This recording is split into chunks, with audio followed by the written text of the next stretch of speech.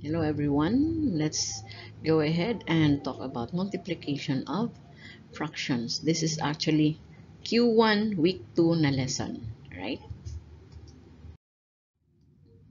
So, lesson 1, multiplication of fractions. To multiply fractions, these are the steps. So, multiply the numerators, multiply mo yung number sa taas, multiply the denominators or yung number sa baba, and then reduce the fraction to its simplest form. Multiplication of fractions also include whole numbers and mixed numbers. Okay? Now, tandaan natin yung steps. Try nga natin yung mga examples. Subukan natin. Okay? So, we have 2/3 times 1/5. Kung susundan natin yung steps, that would be 2 times 1. And then sa baba, 3 times 5. Diba? So, ang sagot natin would be 2/15. And then the last step is sabi, reduce the fraction to its lowest term. Na wala ka na pwedeng i-divide sa 2 at saka 15. At the same time ha, kasi kung i-divide mo yung 2 by 2, 1 sana yun. Kaya lang ang 15 ay hindi mo pwedeng i-divide sa 2. Kaya, ito na yung final answer natin. Okay? Kaya lang, with this example, the next one, we have 15/28 times 7/10. Okay? So, i-multiply natin yung taas at baba. Ito yung magiging sagot natin. 105/280. So, sobrang laki ng digits. 105/280. So, kailangan natin siyang i-simplify, reduce to its simplest form. Ba? So, paano natin gawin? So, kailangan natin i-divide yung 105 at saka 280 ng kanyang GCF. Yung pinakamalaking number na pwedeng i-divide sa dalawa. So, check natin yung GCF. To find the GCF, factor out natin. So, we have 105 is equal to 3 times 5 times 7. And then 280 is equal to 2 times 2 times 5 times 7. Hanapin natin yung common sa dalawa. So, that is 5, isang 5, at saka isang 7. So, ibig sabihin, itong dalawa na to ay pwedeng i-divide, pwedeng i-divide ng 35 kasi ang GCF niya is 5 times 7 kasi ito yung dalawang common, times natin, you get 35 as the GCF. So 105 divided by 35 and 280 divided by 35, you have a final answer of 3/8. Okay? So, there are other ways talaga to multiply fractions para hindi tayo aabot sa mga ganitong numbers na 105 at saka 280. So, let's go ahead and check the content of your module.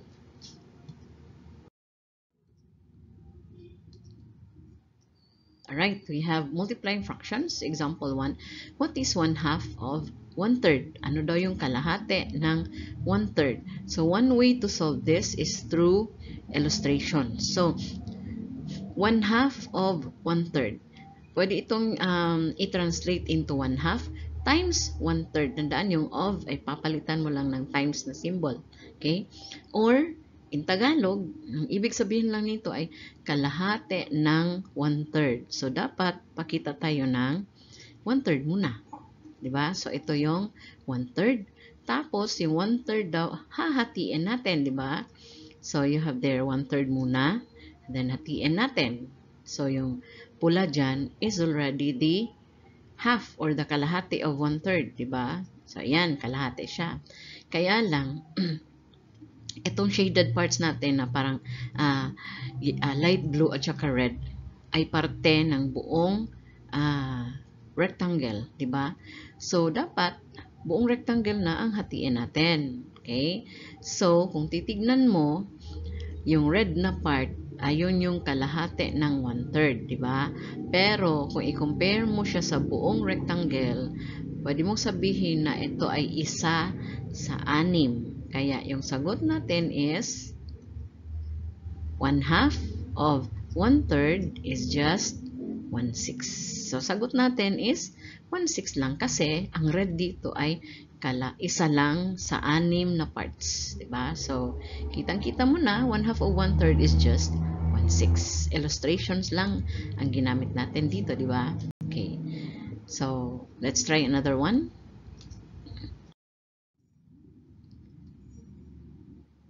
Okay, so this time let's use cancellation method. So example 2, find the product of 1/10 and 2/4. So ito yung sinabi ko kanina na may mga paraan para hindi tayo umabot sa malalaking numbers. And pwede natin gamitan yan with cancellation. So paano natin gawin? So 1/2 times 2/4, di ba? Okay, now pwede nating i-partner ang 2 at saka 10. Cancel natin. Divide natin by 2. 2 divided by 2 is 1. And then yung 10 divided by 2 is 5. Kasi may 5 2 sa 5. Ay, 2 sa 10. 5 2 sa 10. Diba? So, ang natira na lang is 1 at 1 sa taas. At saka 5 and 4 sa baba. Diba? So, this is now equal to 1/5 times 1/4. And then, sabi dun sa steps, i-multiply mo yung taas, okay? At i-multiply ang baba. So, you now have 1/20. Kailangan pa ba nating i-reduce the lowest term? Hindi na. Kasi wala ka nang pwedeng i-divide sa dalawa. Diba? So, imbis na you come up with big numbers dahil gumamit tayo ng cancellation, ang sagot mo, diretso na into its simplest form. Kasi kung tinimes natin yan agad, ang original natin na fraction dyan ay 1/10 times 2/4. Kung tinimes natin kaagad yan, pwede rin. So, 1 times 2, that's 2. 10 times 4 is 40. Kaya lang, ang sagot mo is 2/40. So, kailangan mo siyang i-reduce to lowest term. Now, since ginamitan natin ang cancellation method, dumiretso ka na sa sagot. Kasi kinancel mo na yung 10 at 2 at the start. Okay?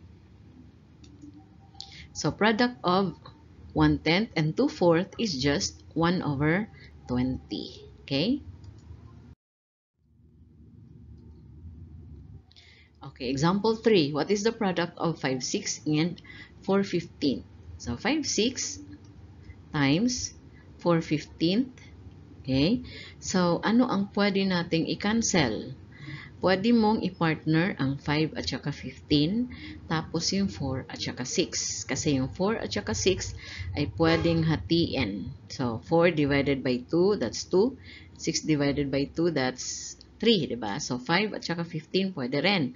So, cancel natin. 4 divided by 2, that's 2. 6 divided by 2, that is 3. And then, 5 divided by 5, you have 1.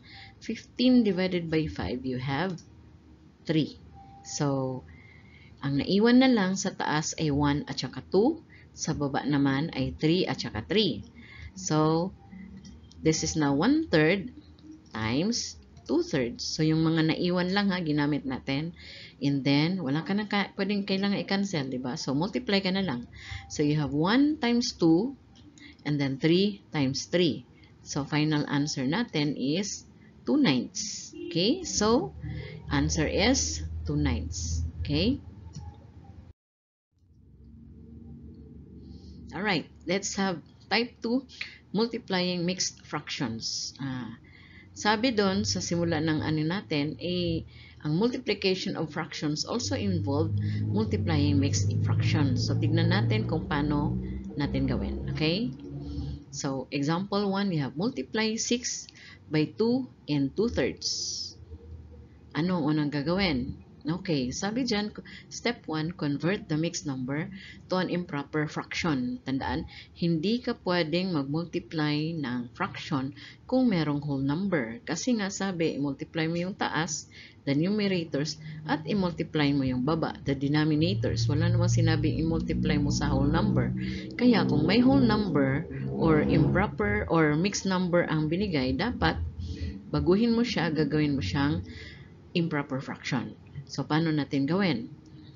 Multiply natin yung denominator with the whole number and then i-add natin yung numerator. So, 3 times 2 is 6 plus 2, that is 8.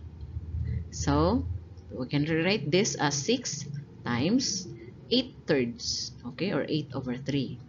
Ano yung next step?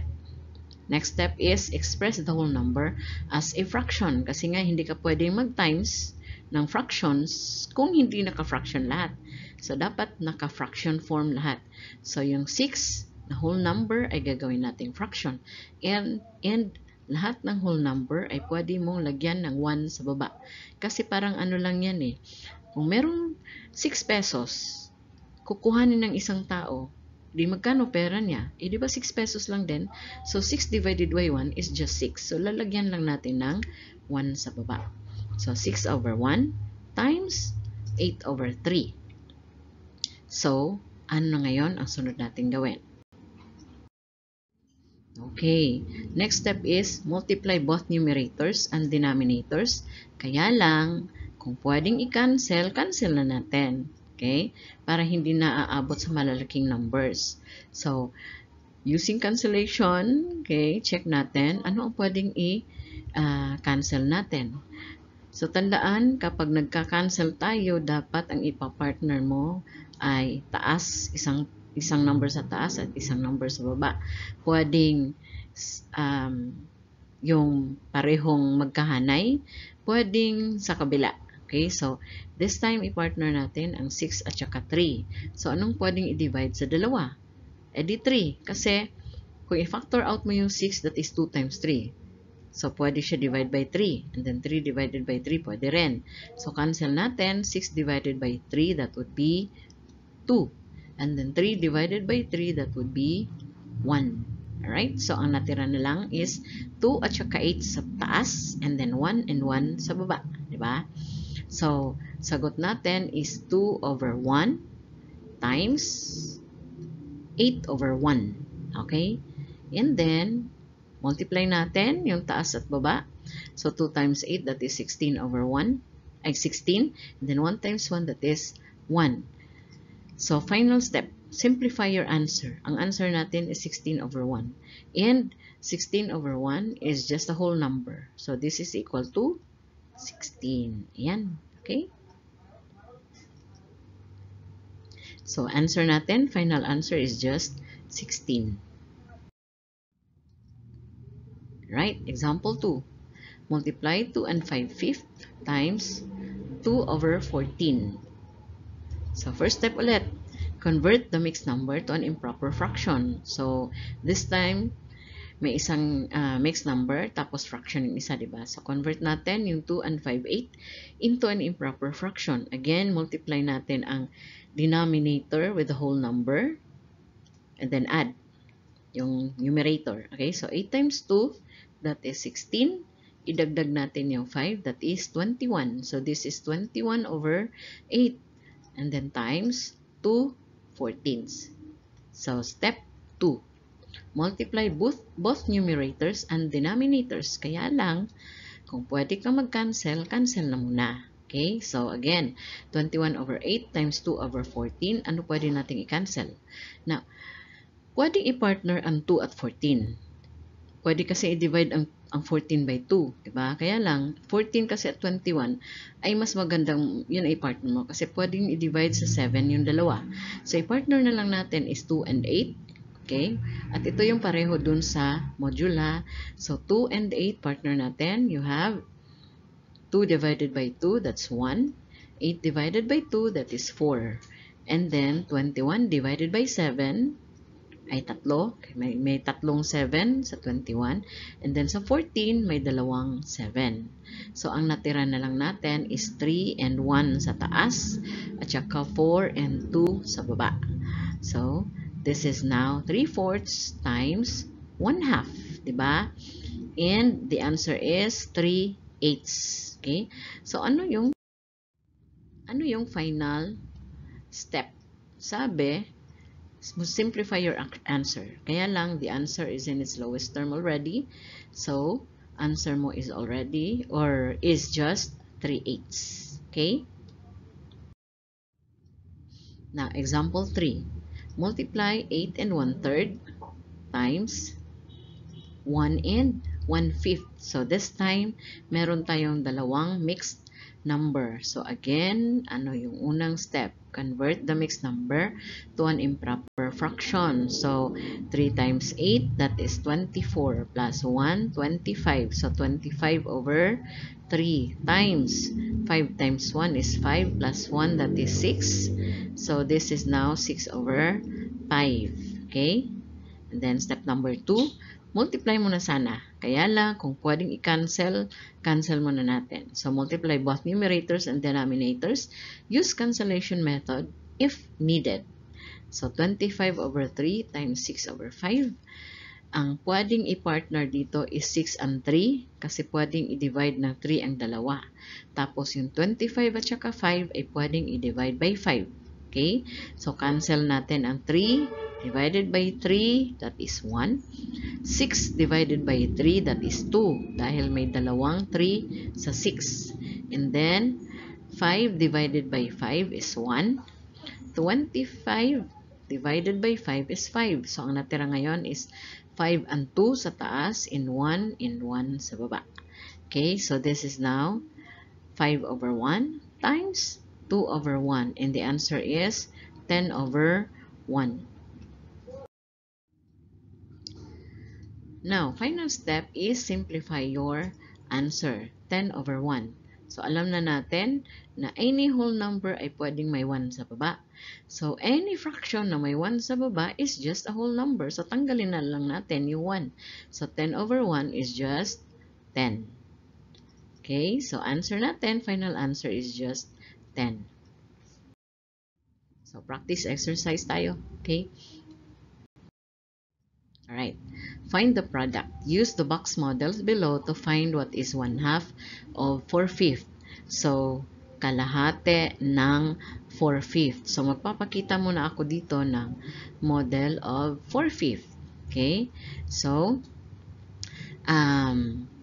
kalahati ng 4/5. E di hatiin natin, di ba? So, hatiin natin. Kaya lang, dahil kalahati lang naman ang kuhanin natin, ibahin natin yung kulay ng kalahati. So, that is, ayan na. So, yung yellow, ito na ngayon ang kalahati sa 4/5. Diba? So, kung titignan mo, alam mo na yung sagot. That is just 4 sa 10 lahat. Kasi isama mo dapat lahat eh. Kasi yung buong rectangle dapat ang titignan mo. So, yung buong rectangle is divided into 10 na ngayon. And then, yung naka-yellow, yun yung kalahati ng 4/5. Okay? Yun yung sagot natin. So, ang sagot natin is 4 sa 10. Diba? 1, 2, 3, 4. 4 sa 10. So, this is 4/10. Tama? Kaya lang, okay, ang 4/10 ay pwede mong i-reduce into its lowest term kasi pwedeng i-divide ang 4 ng 2 at ang 10 ng 2, diba? So, pag nag-reduce tayo into lowest forms or lowest terms, okay, i-divide lang natin yan. So, 4 divided by 2 is supposed to be it's 2. And then 10 divided by 2 is 5. So, 2/5 ang sagot natin, di ba? Now, nagpakita ako dati ng another way para ma-reduce yung lowest term. Pwede mo siya i-factor out din. Okay? So, factor out natin yung 4, that is just 2 times 2. At saka 10 ay 2 times 5.